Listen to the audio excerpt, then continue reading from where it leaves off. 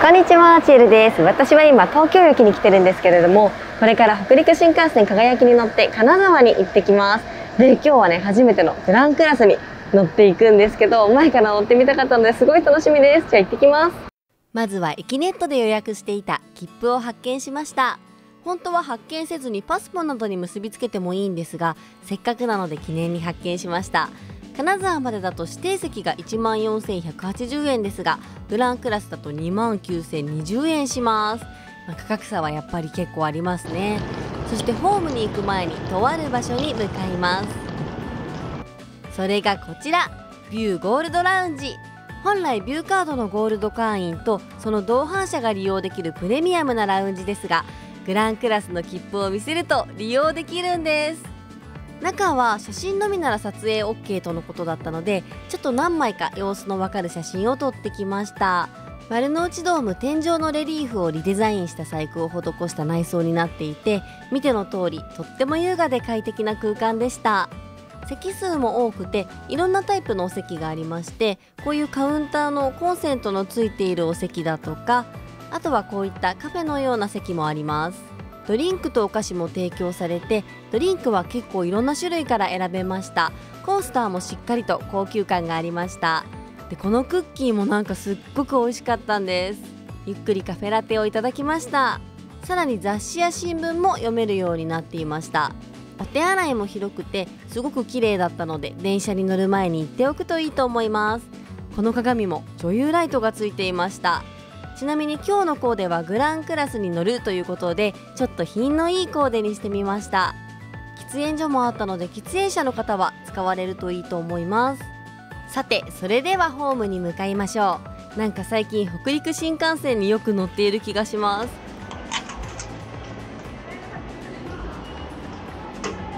今回乗るのは9時20分発のかがやき507号金沢行きです。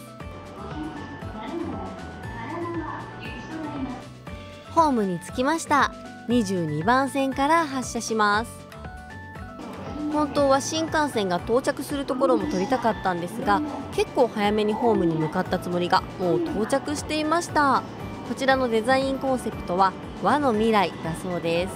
そしてこのグランクラスのマーク、めちゃくちゃかっこいいですよね。まだ清掃中で入れなさそうなので少し待ちます。ちなみに隣の車両はグリーン車になっております。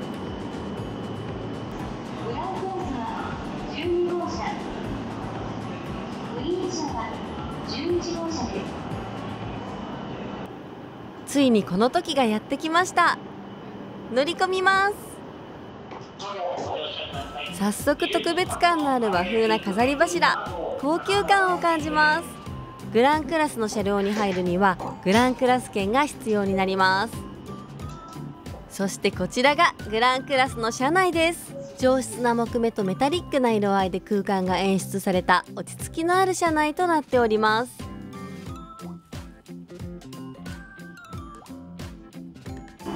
今回私は一番前の窓際のお席を予約しました。ちなみに1列誰も使ってなかったです。事前に空席情報はチェックしていたのですが、結局最後まで誰も来ることはありませんでした。シートは革でさすがの高級感。そろそろ出発なので座ってみます。やはり座り心地も最高。ハットラックもかなり大容量です。この後キャリーケースもしまったんですが、それでも全然隙間が空いていました。そうこうしている間にあっという間に東京駅出発です。よく見ている風景ですが、グランクラスの車両から見るとまたいつもとは違った風景に見えます。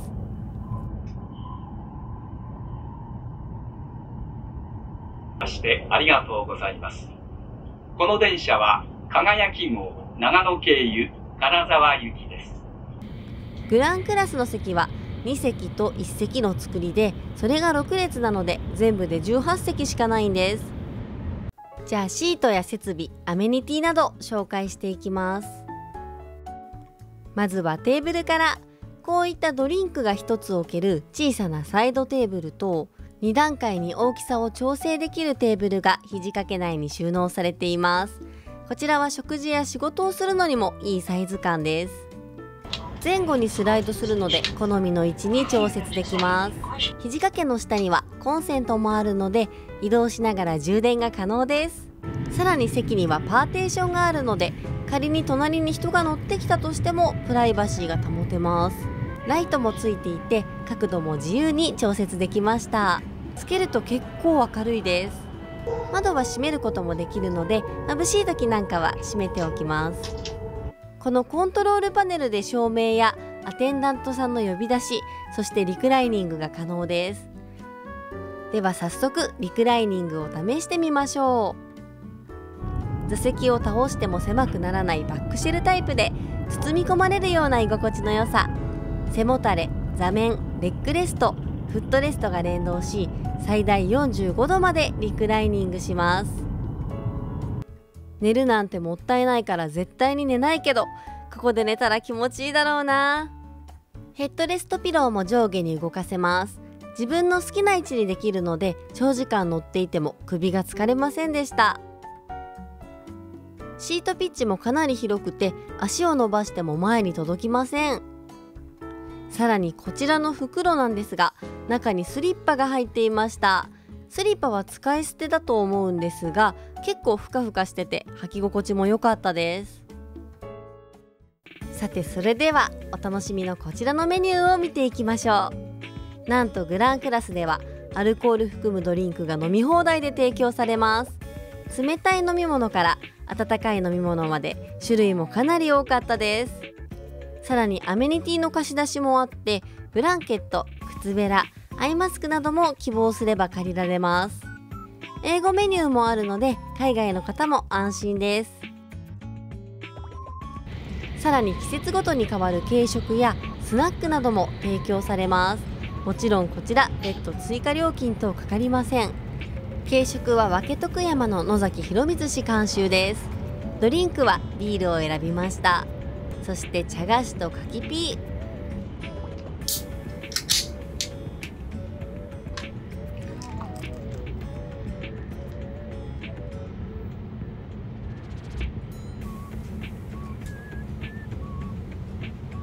このコースターも滑り止めがしっかりしていてこの上にドリンクを置けば揺れる車内でもドリンクが安定していました。それでは乾杯。新幹線でもグラスについで飲めるのが嬉しいです。憧れのグランクラスで飲むビール最高に美味しかったです。それでは軽食も見てみましょう。この紙も素敵ですね。裏面には献立が載っています。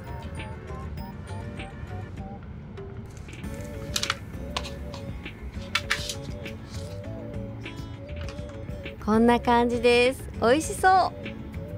ふかふかのおしぼりも提供されました。いただきます。まずこちら煮穴子の天ぷら、薄くスライスしてあっておつまみ感覚で食べられます。一口サイズの鶏肉も入っていました。こちらは山椒の香りが効いていてこれもビールによく合いました。基本的にあっさりした味の和食でどれも一口サイズなのでちょこちょこつまみながらお酒を飲むのにちょうどいいです。とろとろ卵のご飯、個人的にはこれが一番美味しかったです。そしてあっという間にビールも1本開けまして、お次はグランクラスでの優雅な時間にぴったりなスパークリングワイン。よし、ちゃんとグラスもスパークリングに合った形のものが提供されます。よしって初めて飲むスパークリングだったんですが、すごく飲みやすくてすっきりした味だったのでお食事とも相性が良かったです。よく見たらスパークリンググラスにもちゃんとグランクラスのロゴが入っていました。これ家に欲しい。軽食はお酒と合わせてゆっくりといただきましたが、あくまで軽食なので男性にはちょっと物足りないかも。でもこの後目的地で早速ランチを食べる余力が残ってちょうどいいですね。あっという間に完食。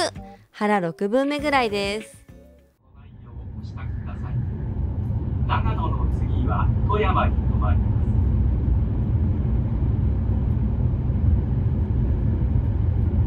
す。長野駅に到着です。私先週もこちらに来たんですよ。ここでスパークリングもようやく開きました。長野を出発です。長野までは1時間半弱なので結構近いですよね。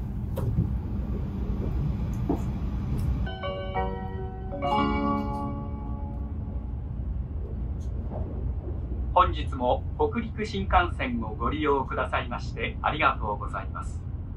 この電車は輝号金沢行きです。全車指定席で自由席はございません。さて、まだ金沢まで1時間くらいあるので、もう一杯くらいいただきます。梅酒スパークリングが北陸新幹線のみとのことだったので、こちらにしてみました。お酒はこれでやめておきます。2時間半で3種類ということで、まあ結構飲みましたよね。おつまみは柿ピー、こちらも軽食と一緒に提供されました。梅酒も美味しかったんですけど、ちょっとね、もう酔っ払ってたので細かい風味とか覚えてないです。柿ピーが大容量なのも嬉しいですね。柿ピーってなんやかんやおつまみとしてスペック高いですよね。柿ピーは柿にピーナッツ1くらいが私の理想的なバランスです。グランクラスはつい飲みすぎてしまうのがデメリットかもしれないですね。自重できればいいんですが、初めてのグランクラスで浮かれちゃうとやっぱり飲みすぎちゃうっていう人多いんじゃないかな。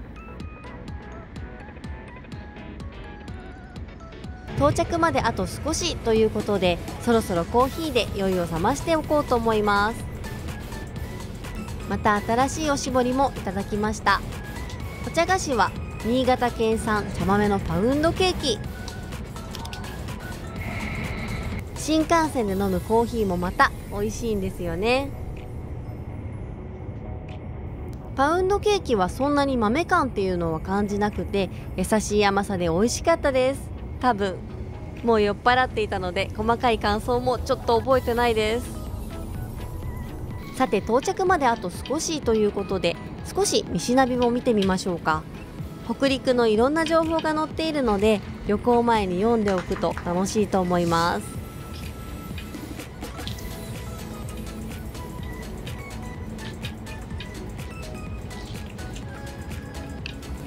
ちょっと眠くなってきたので、最後にもう一度リクライニングします。到着まで一休み一休み。まもなく富山です。だが少々空いているところがあります。お降りの際は足元にご注意ください。富山に到着です。まだ私富山は旅行したことないので、今度ぜひまた来てみたいです。さて、ここで Wi-Fi チェック。Wi-Fi も使えるのでスピードテストの方をやっていきます。こんな感じですね。ダウンロードの方だけ爆速です。次はもう金沢なので、その前にお手洗いにも行っておきます。ちなみにお手洗いはグリーン車との間の通路にございます。こちらはグリーン車と共用です。お手洗いは広くて綺麗でした。この辺りの設備もちゃんとしてます。洗面所の鏡もライティングが綺麗でした。手洗い場も清潔感があります。じゃあグランクラスの方に戻ります。今日だけは私はここの扉を通れる天竜人です。行きにさっと通ってしまった飾り柱も見ていきましょう。ここにもちゃんとグランクラスのロゴがありました。こちらには桜や鳥、この鳥は調べたらつぐみっていう鳥らしい。これは何の花でしょう？どなたか教えてください。あとは鯉かな？日本を感じられる美しいデザイン。大きなお荷物を置くスペースやゴミ箱もこちらの通路にありました。さて、それでは席の方に戻ります。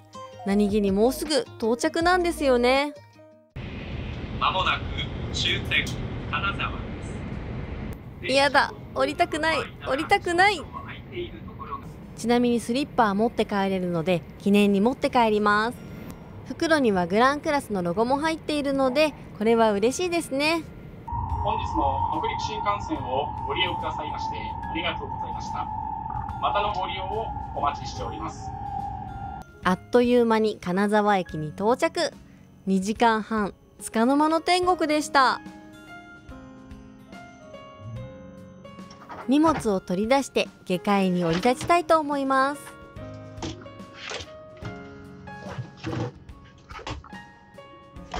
バイバイグランクラス、またいつかきっと乗れますように。ちなみに今こっち側にも絵があったのちらっと映ってましたね。